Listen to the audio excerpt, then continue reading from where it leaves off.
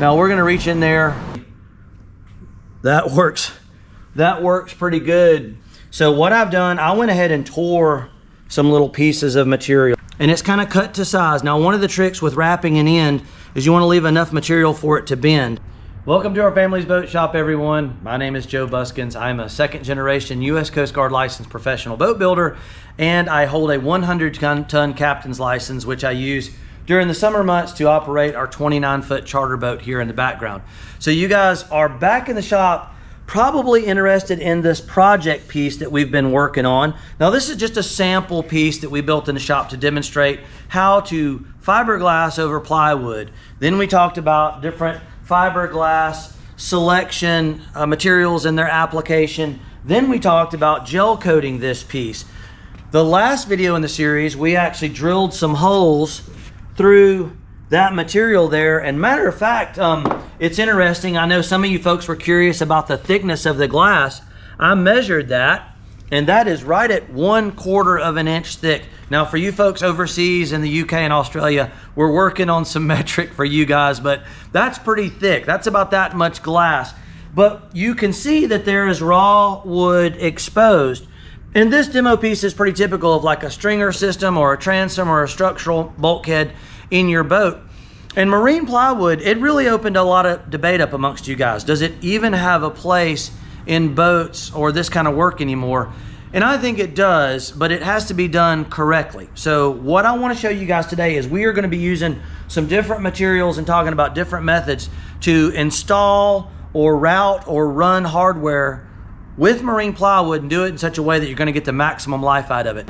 Okay guys, so what I want to do is just talk about a few pros and cons. Now obviously the sample piece we have is made out of marine plywood, and this other piece of material is what we use to build our 29-foot hybrid bay. That is the Coosa, and it is meant to be a replacement for marine plywood in most ways. About equal in strength, it's about 40% lighter, but it's considerably more expensive, and there may be projects that it's not necessary. So just want to clarify that never was saying that there's no place for composites or marine plywood is better than Coosa. You just want to find the right application. And now, as far as why would wood rot, and you may be wondering, why in the world do I have a can of pork and beans? And that's a good question. The reason I have that is because I was trying to think of a way to illustrate why wood rots. And basically, when you have wood, it is an organic material just like pork and beans are. And if the wood is in good condition and it is dry and then it is hermetically sealed in a really good coat of fiberglass, it's as if this can of pork and beans is sealed in there, and this can is good for like 2.5 years from right now. So I could put this in my boat or put this in my truck and it's going to be perfectly fine even 2 years from now. But if I take this drill and drill a hole through the top of that can of pork and beans and break that seal, you would not want to come back even in a couple days and try to eat the contents of this can. It would make you sick. It would start to break down. And basically that's what wood, as long as it is sealed very well away from moisture and away from oxygen, which is what the components, the main components, wood needs to decay. If you seal it and keep it sealed, you're going to minimize the rot. So I know that's a lot of talking and maybe even a little more talking, but that was the best way I could think of illustrating this. If you punched a hole in this, you wouldn't want to eat it.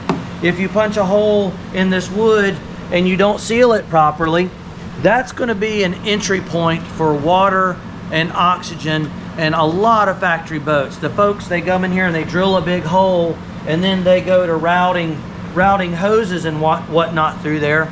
And in a short period of time, you're going to get a lot of rot. So the way our family has typically done this, and you'll notice we've got some little short pieces of PVC. That is your normal PVC pipe.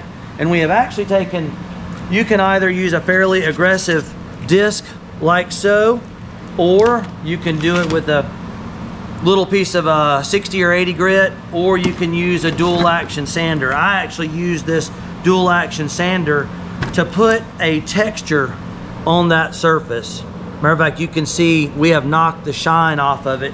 What we're going to be doing, we're going to be sealing this wood and installing these in such a manner so that that wood is going to be completely sealed. On top of that, I'm going to show you guys a few other little components that we're going to use that minimize the even ever having to drill a hole in the wood in the first place. So what I'm going to do though, first, we got to make a little bit of dust. We've already drilled these holes in a previous episode, and I'm going to be using just a little high-speed grinder with a, that is a 36 grit. Matter of fact, that is what you're going to be looking at. Okay guys, the first thing we're going to do is our little acetone trick on a shop towel. And we are going to clean the surface a little bit even prior to sanding. A little bit of acetone, and everywhere where we're going to be sealing it, I'm going to try to make sure we've got a good, clean, wax-free surface, just like so. You can see that's even taking a little bit of the gel coat off. Same goes on the back side. And clean everything really nice and thoroughly.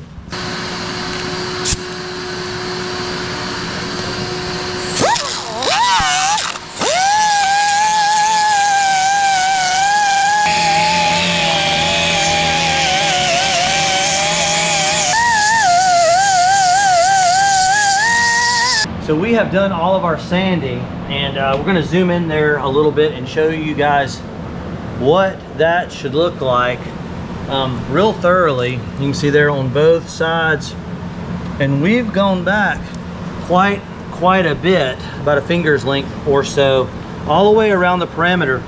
Now I know that probably looks like I removed a lot of material, but we're probably just taking a fraction of an inch off. But we gotten back down to good raw materials, good raw fiberglass. And you guys know I love this trick of just using the heat gun, and after we sanded that and blew off and vacuumed, I'm going to warm up the surface a bit. We want to be sure that you get a premium bond, and remember, moisture along with oxygen is what causes rot in wood, so we're trying to eliminate those things. So what we've done is I have poured up a little bit of resin, just probably in half an inch or so, and we are going to use, we're using some red catalyst. Now this is the same as the MEK 925 that we use throughout most of our other videos, but what we've done is we've added a red dye additive that goes with, and what that does is it allows me to see a little better, especially with the resin, when it is thoroughly mixed. And the mix is very important. Now again, if you're new to the channel, maybe this is the first time you've seen this, but we've got a lot of other videos showing how to mix resin, and we talk about catalyst percentages, which generally it's 1 to 2% with most polyester resins, which that is what this is. This is not epoxy, but it would have worked for a vinyl ester as well. So generally 1 to 2%. And you can see how that red dye distinctly changed the color of that. Now we do have some fans flowing behind us. Generally I'm wearing a good respirator all the time when you're dealing with this stuff. Yes, I know it is toxic. We're doing these little demonstrations for you guys with YouTube though, and the amount of time we're spending doing these little demonstrations is tiny compared to the time we spend when we're building one of these big boats. But we're gonna mix that very, very thoroughly, and we're gonna probably spend a minute or two. Now is a good time to ask you folks though, we want to do more of this kind of content, and we can't do it without y'all's support. So first off, I want to thank everyone. The channel has had really rapid growth recently, and it's all because of you guys, but we want to be able to do more of this kind of stuff, and it takes a lot of time and effort for us to do these demonstrations. If you guys haven't already hit that subscribe button, now's a good time to subscribe, like, comment, share. That allows us to do more of this kind of stuff. And on the subject of comments, if you want to see something that we haven't done yet, feel free to leave a comment, and I will do my best to try to answer questions for you guys. So we've got that resin thoroughly mixed, and I would say that is plenty good enough. What we're going to do at this point, we're going to use West Systems, makes these little small, they're more or less disposable brushes. They work fine with epoxy. Now I generally like to clear the brush a few times. Inevitably there's always going to be a few loose hairs and whatnot. And now remember our illustration of the can. If you punch a hole in this can, you would not want to eat the pork and beans. And that's what we've done essentially. We've punctured a hole through that wood, and now we need to seal it. And that is going to be the job of the resin. Now we're going to reach in there, and you can see that's going to really soak it up because this is end grain. And you guys stick with me there. I know our videos can typically be pretty long, and we're trying really hard to actually show you guys like real deal boat builder grade stuff. Like, I'm not experimenting here. This is how our family's done it for years, and I know this will work. But it is important to follow the steps. Now, obviously this is just a sample piece, and probably when you're working in a boat, you know, getting it upside down is going to be a little bit trickier, but it's totally doable.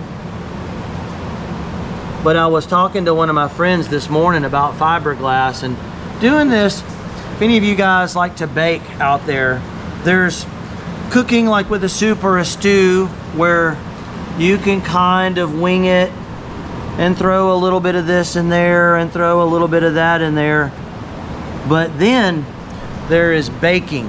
And with baking, your measurements need to be pretty precise, and you need to follow a sequence, or else the results may not be what you want. And that's the way this is. I know sometimes the tendency is to skip around and maybe not watch the whole video, but I'm going to fill this with all the particulars throughout. So it's super important not to skip around or fast forward, because there may be an important step, and I really, really want you folks out there to get the best result.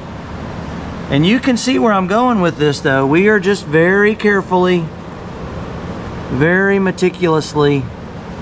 Now this is going to be the same idea as when we fiberglassed this piece originally. This is what I call a primer coat. Now I have had a few comments, maybe a little confusion. Some folks asked when I'm going to apply the primer.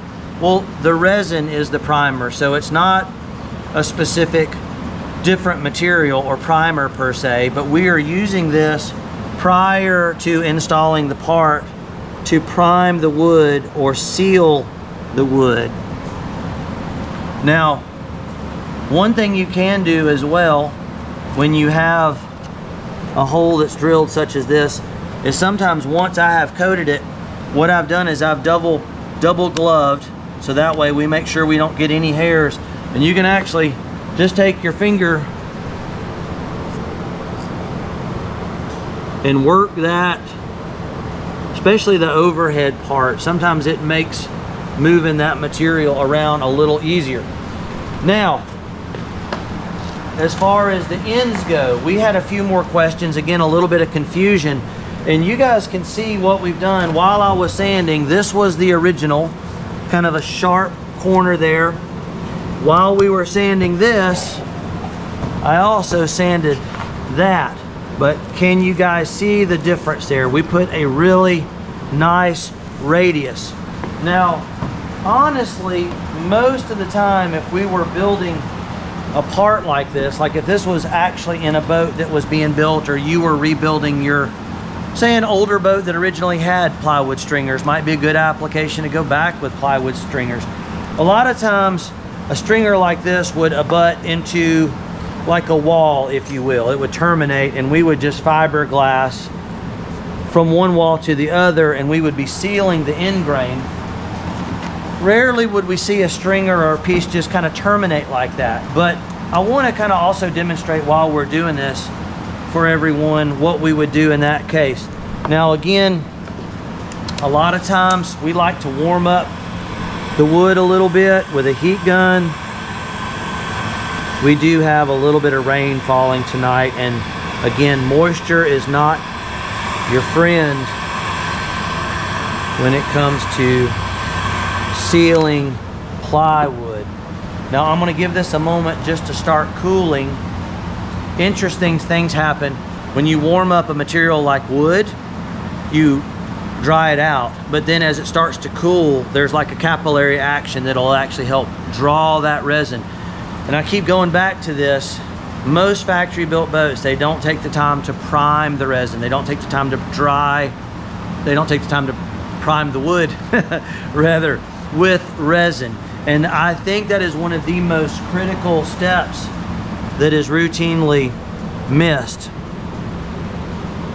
So the end grain always really draws up a lot of that resin, and that is what you want. You want to just give it all the resin that it'll take.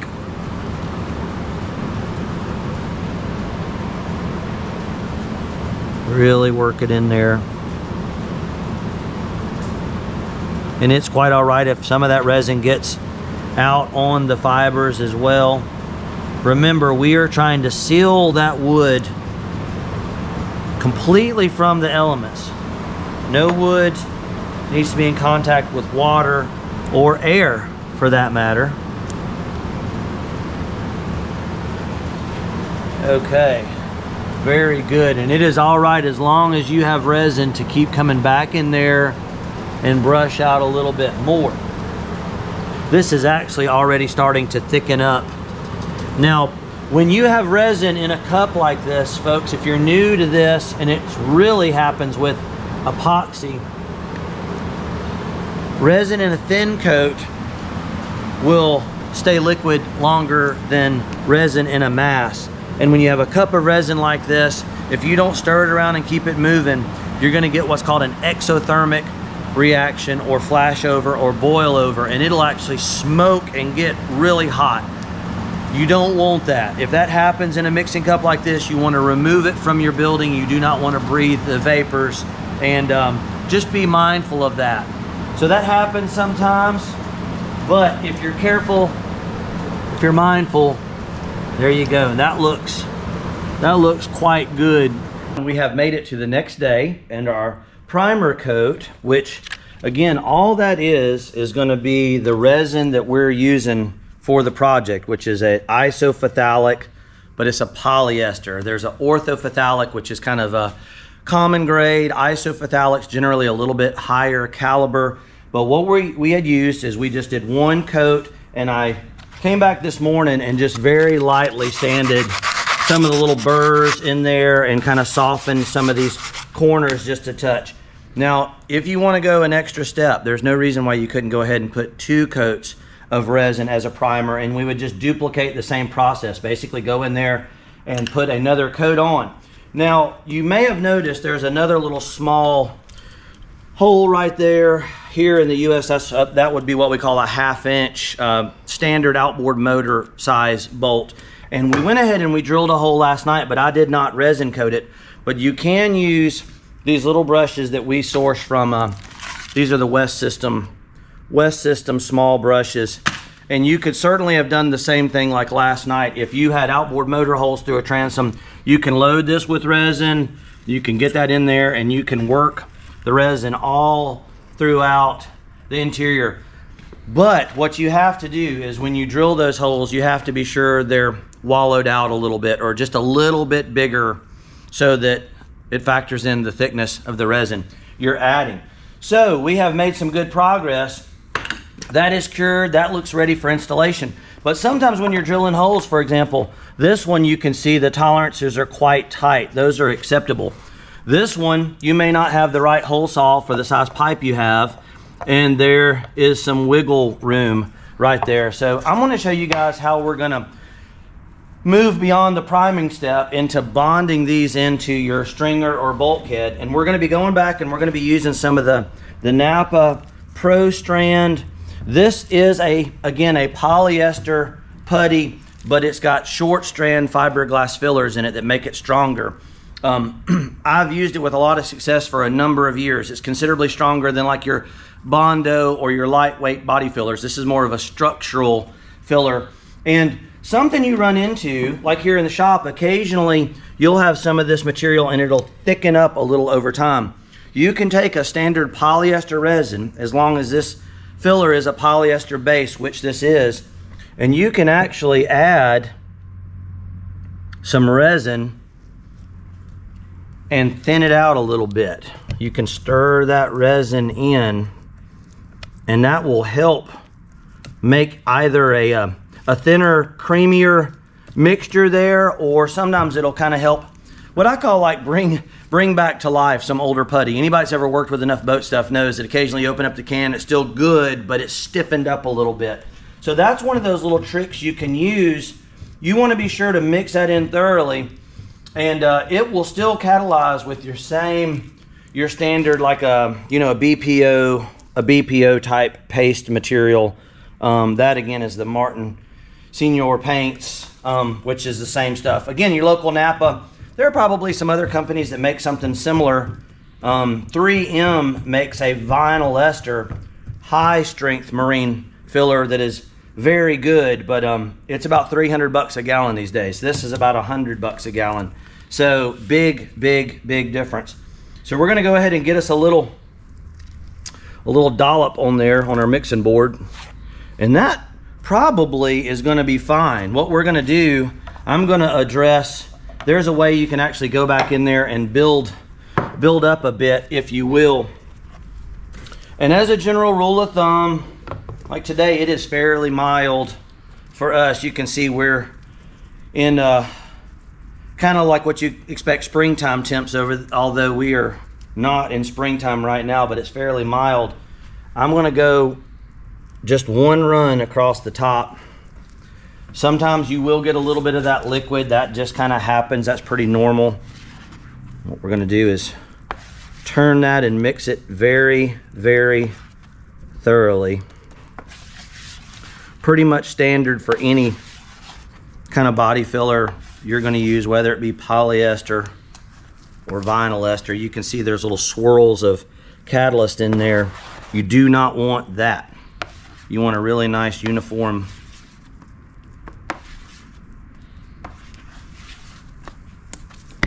I like to pick it up, turn it over, kind of run it out, pick it up again, chop your way back through it. Just always has worked for me. That way, when you pick it up that way, you know there's no unmixed material there laying on the bottom. Now, honestly, sometimes the best way to get this material in there, just with your pointer finger there, and for this instance, we are gonna double up. Sometimes you can do this. You can put a second glove on when you're working in an area that you're likely to tear a glove. Sometimes on those edges can be sharp. Now, I suppose you could use a little putty blade or something else, but honestly, that works pretty good. We're going to reach in there and just thoroughly coat.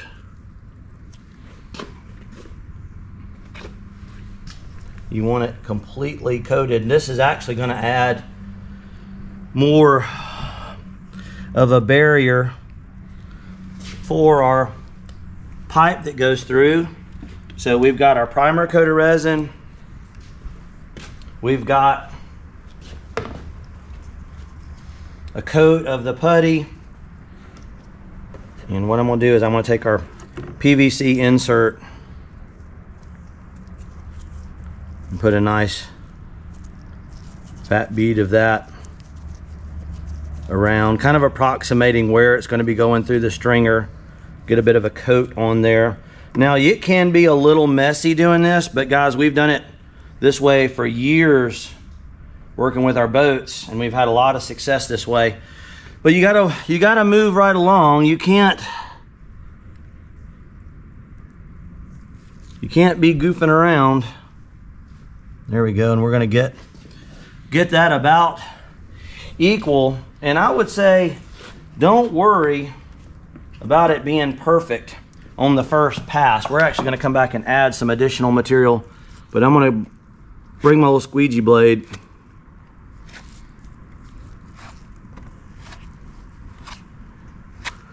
Tool that in there.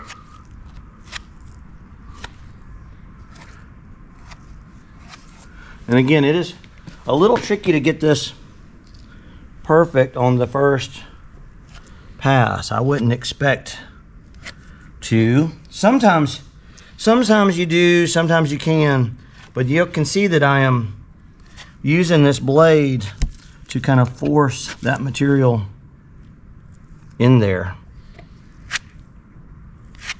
Just like so. Yes. Pretty nice, just like that. We got it nice and symmetrical. Now, sometimes you can actually mark with some magic marker or something, but obviously what we're doing, I'm just calling that eyeballing that, if you will. I'm just kind of looking, and it's good enough. Now, generally, I like about 1 inch or so. That's a little bit wider than my fingertip, protruding out on either side. Sometimes you may have a piece of it sticking out through one side, and this may actually run to another bulkhead or a petition in your stringer system, and you may use that as a conduit for running wire, say up to the bow. On our 29 here, we used pipe such as this to run our trolling motor wires up to the bow. Really good for that kind of stuff. And the same deal, now this would be a little small for a rigging tube, but the same deal on this boat. We used 2 4-inch pieces of pipe that came out from under the console and back into the bilge area. Now, you gotta kind of know when to stop. Sometimes as you're tooling this stuff, you're like, okay, it looks good. That is actually firming up already. I hope y'all can see. So we've got the first one stuck in, and that has firmed up, and we are prepping to do the second one. Now, the tolerances are a little bit tighter on this one, so I'm gonna go with a little less material on that initial wipe. But I want to emphasize again, yesterday when we were talking about this, we took the PVC pipe and we cleaned it thoroughly first with some acetone and removed all the numbers and any potential residue. And then you're going to want to put a very aggressive texture on that. Now, you can, again, use a DA, or you can do it by hand, but that is a critical step for good adhesion. Clean PVC pipe and a really good aggressive texture on the surface. Same deal here, about 1 line across is usually going to be adequate. Of course, I know you guys have seen me do this a bunch of times. I know for some of you folks that have been watching the channel for a while, I may repeat myself or maybe even say stuff sometimes that seems kind of obvious or I've already talked about, but we have really been seeing a lot of new folks visiting the channel, and again, I want to thank you guys so much. I know there's a lot of ways you can be spending your time, and the fact that you guys are here at the channel and learning and watching, hopefully learning what we're doing, and help you guys get more work done on your boat and do it in a way that you can feel very confident and comfortable with. All right, that looks good. Again, we don't want any strips of color through there. It should be nice and uniform. Same deal, double gloved here, so we don't have to worry about ripping through, and really nice wipe down on the interior. And again, this acts as another layer of sealant to the wood.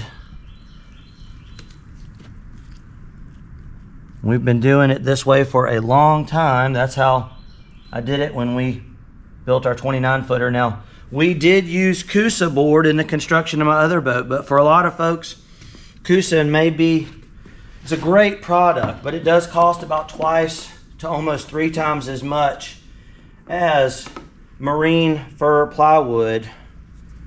And that is kind of our plywood of choice if you can get it. Anything outside of fir, it's hard to know how it's going to behave for you guys. I've had some comments on fir and that it's not any good for boat building, but that is just incorrect. It's just plain and simple wrong. I hate to tell you, we've been doing it for years. Good marine fir plywood, it holds fiberglass very well, maybe better than most other plywoods, and the price is not astronomical and it's pretty readily available.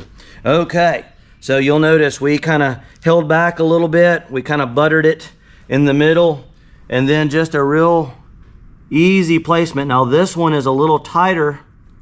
I'm going to kind of work. Now this is kind of a specialty tool. I think they'll call that a modeling clay. Basically like a ball bearing on the end of a rod. Now what I've done, we went ahead and put some extra material in there just using a gloved hand, but you can use a little device like that to come in there and tool. if you're building something that has got to be exact, like a mold, for example, where you've got the side meeting, say a bottom flange, and you want to tool the material, and you've got a very long run and you want to be perfect, that's a specialty tool. I'm sure you could probably get it somewhere from like Mini Craft or some of the big composite parts distributors. There's also little tools. West System distributes these little radius mixing paddles, but you can see these come in different sizes. So if you have a large or small, but honestly, for something like this, it is non-critical. And one thing that happens when you use those tools is sometimes it will leave a ridge of material that you don't really want. You want everything to kind of blend, and you want just a nice smooth radius. Again, if you've been watching the channel, you know I'll use the reference of just a grown man's kind of your fingertip. I know for a fact that the fiberglass will bend around that radius comfortably. Yeah, we'll get a close-up in there. That is about what it should look like. And again, a lot of you folks are brand new to boat work or fiberglass. I'm not. I've been doing it my entire life. My dad was a U.S. Coast Guard licensed professional boat builder. Family's built hundreds of boats, and just really trying to show you guys some techniques. Now, I get a lot of questions, can you do this or can you do that? But we're really just trying to build some good foundational knowledge for you folks that are maybe new to doing this kind of work. And some of you guys have been doing it a while. You might pick up some little tricks and tips. Now, we are in a well-ventilated shop. Kind of want to talk about safety a little bit as well. We're in a well-ventilated shop. Typically, we're wearing masks and respirators. You always want to wear gloves, sometimes Tyvek suits, eye protection. All of these chemicals potentially are bad for you over the long term. Sometimes I don't wear a mask just because it's such a tiny period of time that we're working on these little sample pieces. But when we're working on a big project, I don't have to talk near as much. We've worked together with our crew and everybody knows what to do, and generally you just wear a mask the whole time for protection. So I recommend that you folks do the same. Okay, a few minutes of cure time. Matter of fact, this one has already started to set. And generally what we're gonna do is just take maybe some 80 to 60 grit paper, and you can see there's gonna be some little ridges or burrs right there. And we're just basically trying to knock the heavy stuff down. That way, when we get ready to glass this, you don't have any burrs or high points. And generally what I'm going to try to do is try to sand some of the excess material, especially off the flange of PVC. We're going to go around it like so. Now again, you would be typically wearing a mask. And if you do this relatively soon after you've applied the putty, it will sand quite easy. It's not going to be difficult. Now again, guys, our videos tend to be longer than a lot of videos, but there are a lot of steps to get this done right. I feel like if you skip any one of these steps, you could very likely compromise the job. And trying to show you guys the way we've been doing it for a long time and that we know works. If you deviate or change any of this, I can't guarantee the results. Of course, everybody's got different skill levels and whatnot too, but we want you guys to have a lot of success in your repair jobs or your building projects. And the main thing is just to take your time, follow the steps, be nice and meticulous. Look at that. Beautiful. So what we've got here is a kind of a replication of what your standard outboard motor bolt or transom bolt. You may be wondering why I'm even holding this. Well, obviously, this is one of the common holes that you're going to have through plywood superstructure in a boat, through the transom if you so choose to use it. And sealing it properly is going to be a big deal. I feel like that's where a lot of the problem with plywood or marine plywood used in boats comes from.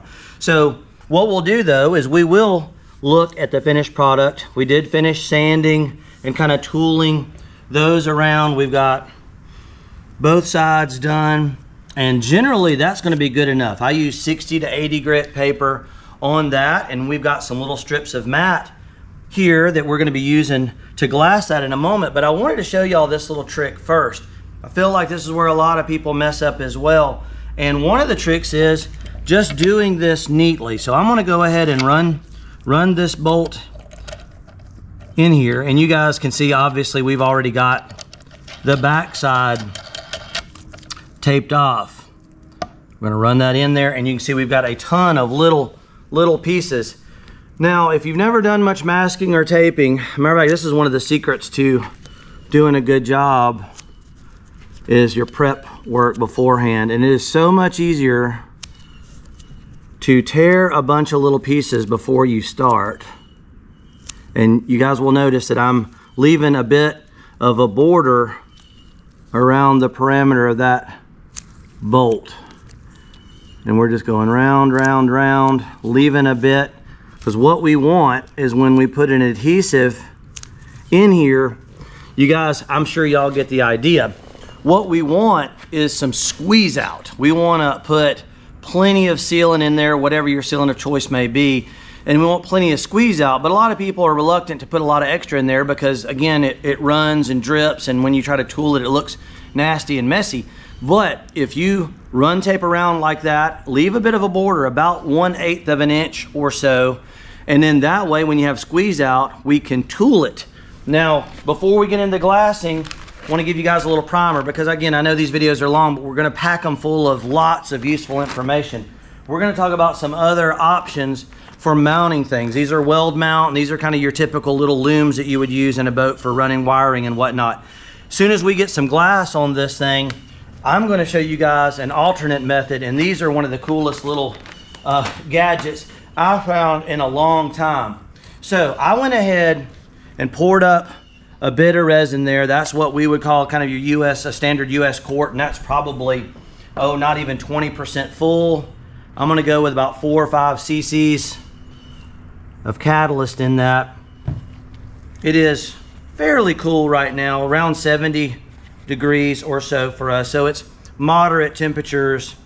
We're gonna mix that very, very thoroughly. Again, eye protection, nose protection. Got plenty of airflow here in the shop, and this is just for a brief amount of time I'm going to be doing this to demonstrate for you guys. But we'll probably do a video soon, I would imagine, more about resin particulars. I know there's been a lot of debate of polyester versus vinyl ester, and especially epoxy. Now, this sample piece I've built for you guys, this is all made out of polyester. Polyester and vinyl ester are very, very similar. Epoxy is kind of a whole different animal. Materials, you can use some of them. You can put epoxy over polyester, but not vice versa.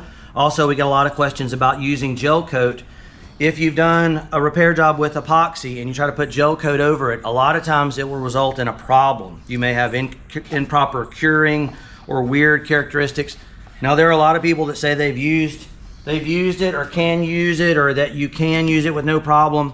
And that may be the case in some materials, but I want to be sure to give you guys some good, reliable information that is going to work when you guys try it. Again, if you guys don't do a lot of fiberglass work, you do not want to have problems. Now, what we did there, one of the things that people run into is if you leave a mass of resin in a container and it is sitting in a deep, thick amount, a lot of times it'll build heat within itself and it'll boil over and cause exotherm. So we always like to put it in a pan, and that way you can really keep the resin spread out.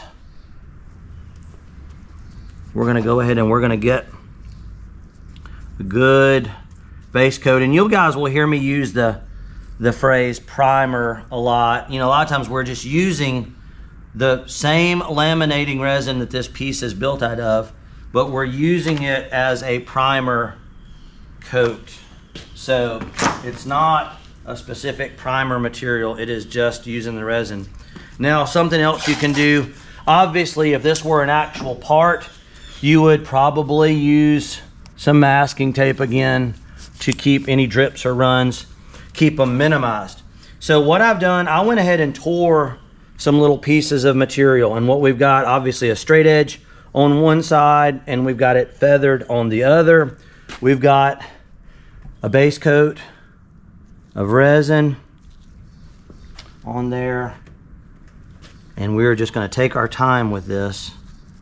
This is what we call dabbing. I believe overseas we've been having a lot of folks comment from Australia and the UK. I think someone I heard commented that it was called stippling or stifling where they're from.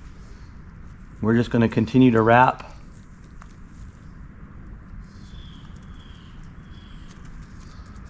That piece right around. It's a delicate touch.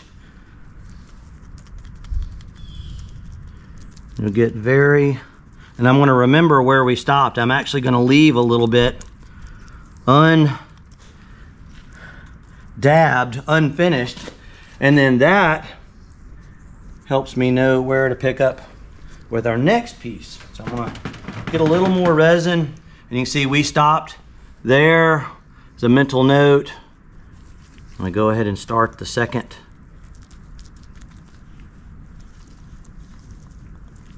Now obviously when you get underneath it, that can be a little tricky, but if you've planned out your work, you want to have your pieces pre-torn and everything ready to go before you start glassing, so that you're not running around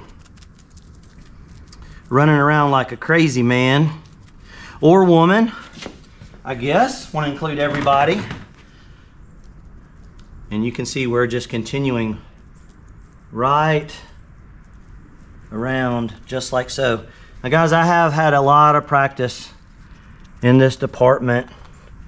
Like I said, my dad, he was a boat builder. Our family's been in the boating and fishing business for multiple generations now. And you learn a lot. You pick up a lot of little tricks and tips for sure. Now you can see we finished, we stopped underneath. It's going to be a little tricky for me to start there, but it's possible. It is totally possible to do. Just going to take our time. Now again, this can be trickier if you're in a boat. You may want to wear a Tyvek suit so that you can actually just lay down on the floor, if you will.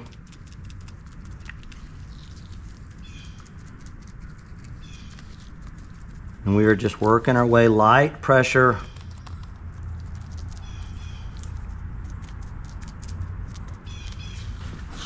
A little more resin. Now, the resin is not where the real strength is in fiberglass. The real strength are in the glass fibers themselves, and it's kind of interesting. The glass fibers by themselves, not that strong. The resin by itself, kind of brittle. But when you put the two together, wow, it makes an amazing material that once this sets up, it can do amazing things for sure. Now, a lot of times what we may do, matter of fact, I want to come over here and show you folks how I made those little strips. So you can see we've got a straight edge there. I'm using another straight edge like this plywood, and I just carefully tore. And yes, it'll kind of come off. You kind of have to work it or coax it. All right, so there would be one of our strips. Now, the next strip, you just would take your scissors and cut another straight edge on it. So that is simple as that. It's one of those little things sometimes you're like, well, how do you get those little thin strips? They can be a little tricky to tear sometimes, but that's how we do it. Now we've got our pipe thoroughly wrapped. Now generally, in my opinion, about three layers or so is going to be adequate. Now if you really want to double up on things, it's quite all right to come back in here and add some more material around the perimeter, just like so. So what I'm going to do before we put the last piece on the bottom, we will go ahead and again, dab this. It is very important to remember, if you've never done this before, fiberglassing, it does not work well with a brush if you try to paint it back and forth. You're gonna have problems. You need to use a pushing motion, a dabbing motion, if you will. And generally, I would recommend, after you wrap the pipe a few times, 2 or 3 layers around the outer perimeter. And that is one of the great things about tearing this material, is all these little fibers kind of interlock with themselves. And even though each piece is kind of small and maybe not super strong independently, all these little pieces will interlock, and you're going to get a very well sealed. Now, again, as far as glass selection, 1708 is going to be stronger than the CSM, or you'll hear me refer to it as matte very often. But matte tends to conform really well. And again, another point, if you're using epoxy, matte doesn't work very well, and sometimes that can be a determining factor in what kind of resin you want to use. If you want to be able to work with matte, see, we're just going to roll. Got a little extra coming to this other side. We're just going to tie that right on over. If you really want to work with matte, you can't use epoxy resin as your repair material, or if you try to, it's going to be very awkward. There's little adhesives within the mat called binders that help it hold its shape, and it's very interesting. As soon as you wet this mat, you can see it loses all of its strength. And what's happening is the styrene that is in polyester and vinyl ester resin, you can see how it's melting it, if you will. Epoxy doesn't do that, and it won't do that. So if you try to lay this down, the mat just doesn't want to conform. Now, if you're using a biaxial cloth, which I'm going to swing right around, that is now garbage. If you're using a biaxial cloth, it's sewn together. It does not have binders made within it. And you can gladly use epoxy resin with a 1708 biaxial. Now, bear in mind, again, this is a sample piece, and I've had a lot of you folks ask if you can show how to finish the end. And that is a good question. You know, it's kind of funny, when we made this little sample piece, I was just trying to demonstrate the basics of fiberglass for you guys. But I didn't realize it would raise some questions there. So what we've got, let's see, where did my scissors? There are my scissors, and I apologize. This is how it is, folks. When you're working in a shop like this, it's nice to have a table with everything set up, but you've got to kind of move it along. So what we did, obviously I've got this piece of material pre-wet here, and it's kind of cut to size. Now, one of the tricks with wrapping an end is you want to leave enough material for it to bend, and we want it to overlap. And you can see it's going to create, we're going to need to take out a little, what I call a pleat, if you will. So I'm going to take out, and again, this is for demonstration purposes. I'm going to take out a little piece of material there. And the same for the other side. I'm just going to kind of approximately, based on just laying it up there the one time. Now, sometimes what you can do is you can lay it up there before you put any primer coat of resin on, and it'll help you. Look at that. Isn't that neat? Okay. So what we're going to do, now you can do it one of two ways. On this little piece here, since it's small, I am going to go ahead, and this is another trick that you can sometimes use, but you want to move fairly quickly because this little piece will start to get kind of soft on you. But we're going to go ahead and pre-wet that piece. I'm going to position it And it is okay sometimes to use a combination of your hands and a brush.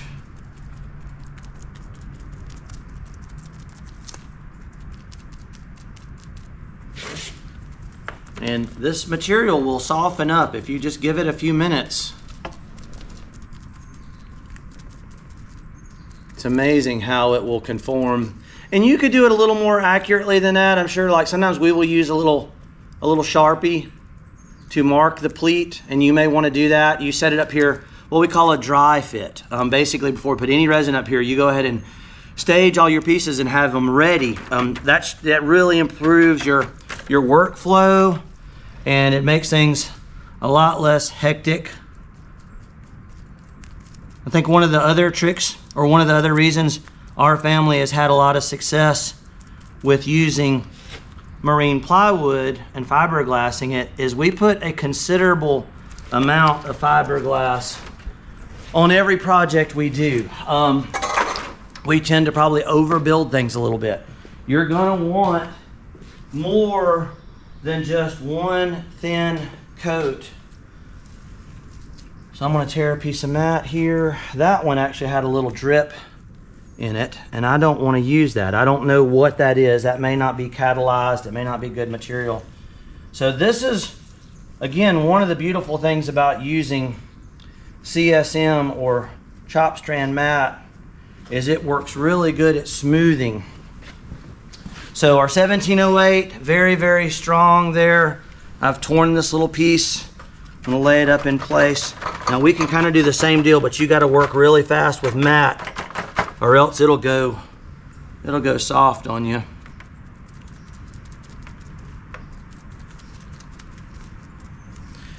Now sometimes you can do the same deal with the mat. What we'll do is we will just tear the corner a little bit, and that will take some of the stress out of the material, if you will. I'm going to roll it right around.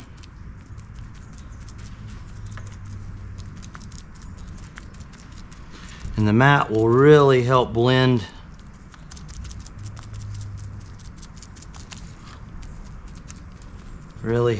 those edges and make it look super nice. And remember, the hotter it is, the faster you have to work and the lower the catalyst percentage. As a rule of thumb, you guys will hear me say a lot of times 1 to 2%. It's actually about 1 1/4 to 1 1/2 is kind of optimal, but if it's really cold, you can go a little more catalyst. Just take your time. We're trying to work out the air bubbles, and we are putting, again, a substantial amount of material to really seal this. A lot of the boats we built, we were building commercial work boats, and durability and toughness was a big one. That happens sometimes. That's the beauty of latex gloves. Now generally, once we get a buildup like that, I'm gonna go ahead and shed them and get a fresh pair on there. But man, that's looking pretty good. Now, I'm sure there's going to be some questions and comments. I'm trying really, really hard to fill these videos up and answer a lot of questions. But usually what I'm showing you guys is going to kind of be the recommended method. Now, I've even had some questions about, do we use our little grooved rollers? Do we clean them? And yes, we just keep an old bucket with some acetone, and we'll use it to clean our rollers and minimize waste. And you can also use those to kind of help work out any bubbles, and they will kind of shape and smooth the fiberglass. But you got to kind of know how much pressure to put, and it's kind of one of those things that just takes a little practice. Obviously you want the air out of there, but depending on the application, once this has been completely laminated and then sealed with some gel coat. It's going to be quite water resistant. All right, so we got that little end capped off there. Pretty nice. Now what I'm going to do, folks, I may take just a little break here. I don't know that we need to fiberglass everything within the video. I think you guys can kind of see the general process, or I may jump back and do some more fiberglass. I don't know, but I also want to show you guys how we do the weld mounts and how we seal smaller screw holes so that you got a comprehensive idea of how to make your plywood in your boat last a long time for you guys. The fiberglass has thoroughly cured. It's been a couple hours or so since we applied several layers of CSM or matte. We've capped this end, and what we're gonna do, we're gonna let that cure overnight. And I think this video is run pretty long, so what we're gonna do, I think we'll make it a two-part series, and we'll talk about how to use the weld mounts and the little rigging grommets. We'll pick this up right afterward. We'll show you guys how we're gonna seal these bolt holes and whatnot. So y'all, I genuinely appreciate everybody watching the channel. It's been growing like crazy. It's because of you guys. It means a ton to me. But if you guys are enjoying the content and want to see me do more of it, please remember to hit that subscribe button if you have not. Watch the videos, like, share, comment, all that good stuff. That all helps me to be able to do more of this kind of work. It's Captain Joe here with Island Marine Charters Fish Pump TV. My cameraman Logan there behind the GoPro. And as always, we will catch you guys next time out.